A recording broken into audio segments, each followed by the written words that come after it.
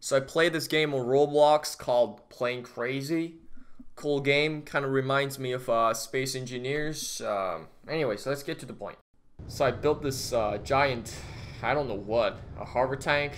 Don't know how I got this idea. My brain was probably not working properly, but hey, this game is called Plane Crazy, right? So it looks really cool. I mean, for me at least. There's probably better builders out there, but I'm gonna show it off anyways. So as I said, it looks really good, but the problem is, it does not work as good as it looks. So if you want to use this thing in PvP, you're probably crazy. So I'm gonna use it in PvP because I'm crazy. Alright, enough bullcrap. Let's show you how it works. There's an anchor, so gotta release that first before going anywhere.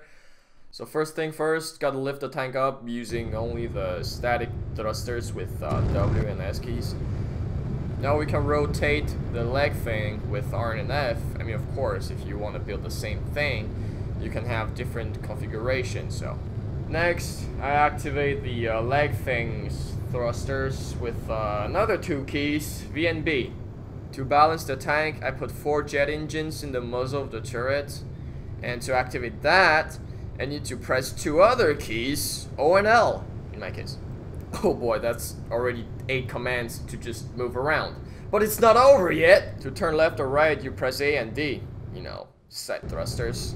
To move the turret up and down, you press T and G, and to rotate it, you press Q and E. That's 14 commands! Oh boy, you have no idea how complicated it is to drive this thing. But it's fun, really fun. You feel like a boss. Oh, I forgot to mention, you can also activate the anchor thing to get into the static mode. So maybe you can aim and shoot people without worrying about your tank flipping upside down. As for the configurations, it's rather easy. Just remember to turn the on and off thruster thingy on your side and leg things thrusters. Now that's about it. Thanks for watching. I'll probably build something more crazy or less crazy depending on my imagination next time. So, bye.